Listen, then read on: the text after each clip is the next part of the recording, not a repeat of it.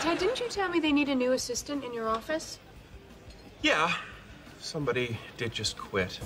So, where should we eat today? Oh, awesome. You brought lunch for everyone?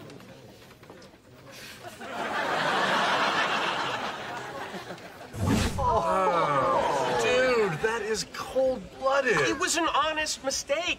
Look, when somebody opens up a container with an entire chicken in it, it's okay to assume they made lunch for everyone. Ted, that girl didn't quit. You destroyed her. It was a whole chicken.